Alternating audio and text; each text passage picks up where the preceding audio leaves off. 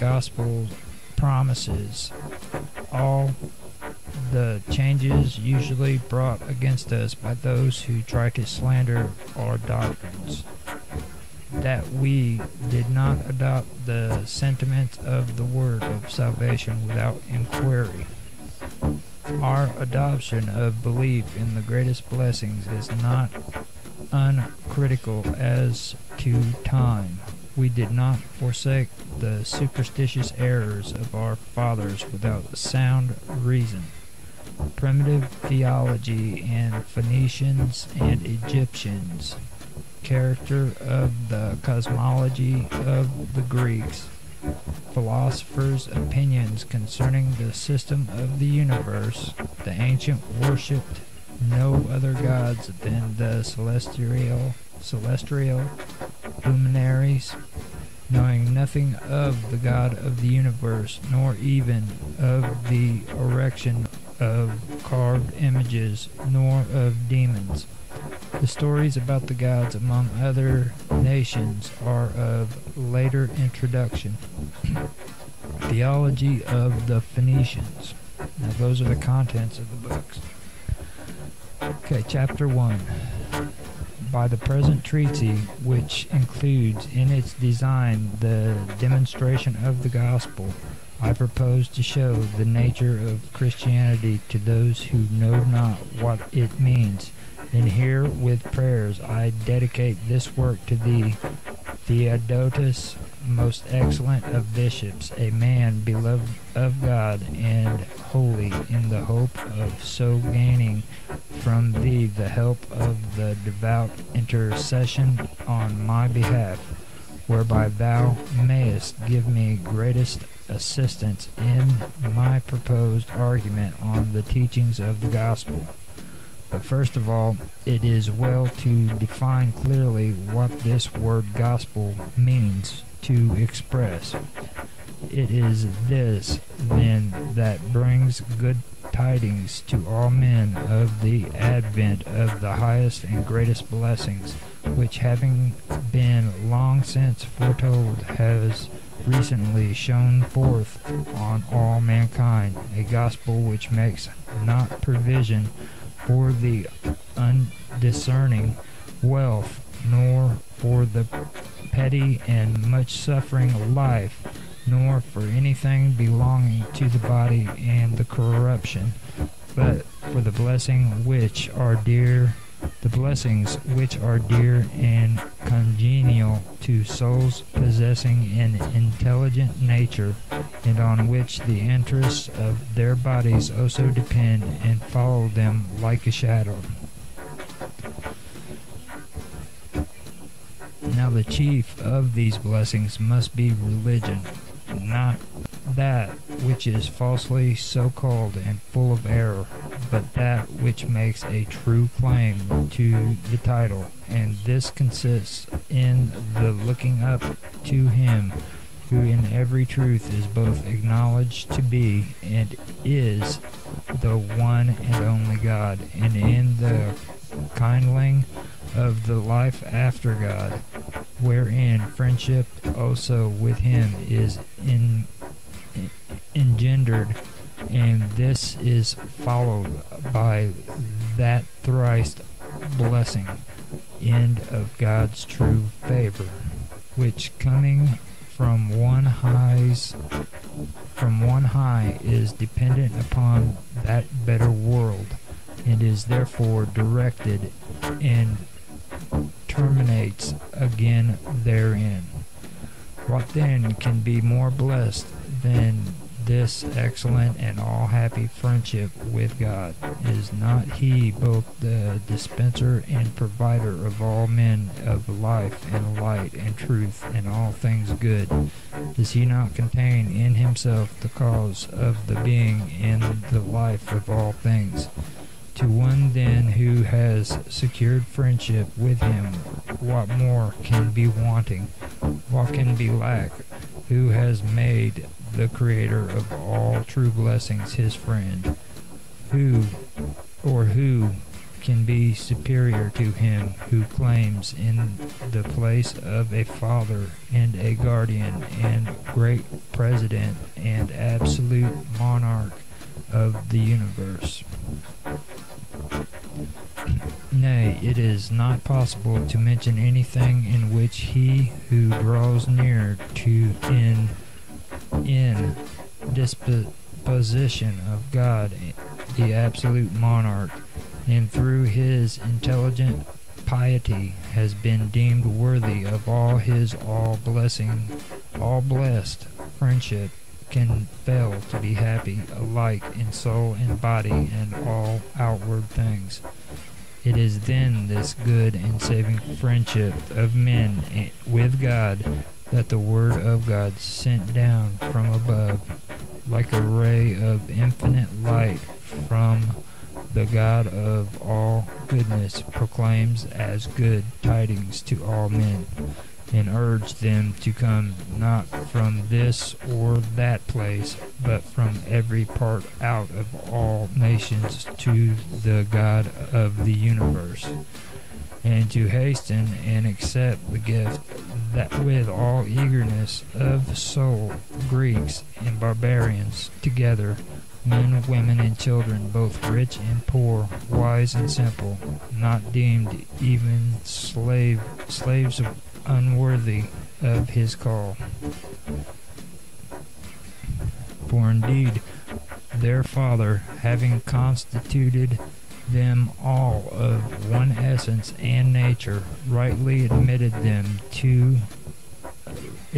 them all to share in his one equal bounty, bestowing the knowledge of himself and friendship in him upon all who were willing to hearken and who readily welcomed his grace. This friendship with his Father, Christ's word came to preach to the whole world, for as the divine oracles teach, God was in Christ reconciled the world to himself, not imputing their trespasses unto them, and he came, they say, and preached peace to them that were far off, and peace to them that were nigh. These things the sons of the Hebrews were long ago inspired to prophesy to the whole world, one crying, all the ends of the earth shall remember and turn unto the Lord, and all the kindred of the nations shall worship before him. For the kingdom is the Lord's, and he is the ruler over the nations. And again, tell it out among the heathen that the Lord is king, for he hath also stabilized the world, which shall not be moved. And another saith, the Lord will appear among them, and will utterly destroy all the gods of the nations on the earth, and men shall worship him, every one from his place. These promises have been long ago laid up in divine oracles, have now shone forth upon our own age, through the teachings of our Savior Jesus Christ, so that the knowledge of God among all nations, which was both proclaimed of old and looked for by those who were not ignorant of these matters, is duly preached to us by the Word, who has lately come from heaven, and shows that the actual fulfillment corresponds with the voices of the men of old. But why should we hasten on to anticipate in our eagerness the due order of intermediate arguments, when we ought to take up the subject from the beginning and clear away all the objections? For some have supposed that Christianity has no reason to support it, but that those who desire the name confirm their opinion by an unreasoning faith and an assent without examination. And they assert that no one is able to by clear demonstration to furnish evidence of the truth of the things promised, but that they require their converts to adhere to faith only, and therefore they are called the faithful, because of their uncritical and untested faith. With good reason, therefore, in setting myself down to these treatises on the demonstration of the gospel, I think that I ought, as a preparation for the whole subject, to give brief explanations beforehand concerning the question which may reasonably be put to us both by Greeks and by those of the circumcision, and by every one who searches with exact inquiry into the opinions held among us. For in this way, I think my argument will proceed in due order to the more perfect teaching of the demonstration of the gospel, and to the understanding of our deeper doctrines, if my preparatory treatise should help as a guide by occupying the place of elementary instruction in introduction, and suiting itself to our recent converts from among the heathen. But to those who have passed beyond this, and are already in a state prepared for the reception of the higher truths, the subsequent part will convey the exact knowledge of the most stringent proofs of God's mysteries dispensation in regard to our Lord and Savior Jesus Christ. Let us then begin the preparation by bringing forward the arguments which will probably be used against us, both by Greeks and by those of the circumcision, and by every one who searches with exact inquiry into the opinions held among us. Chapter 2.